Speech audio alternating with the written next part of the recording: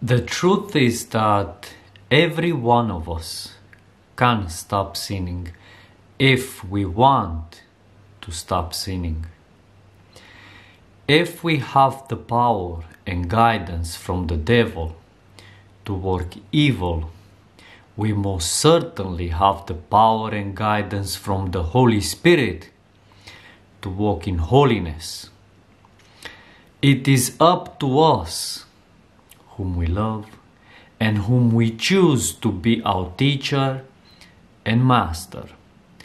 But none of us can change the fact that the whole world will be judged by God, every one of us, according as our works shall be.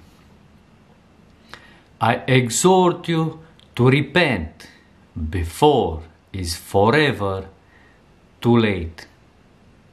May the Lord Jesus Christ bless you.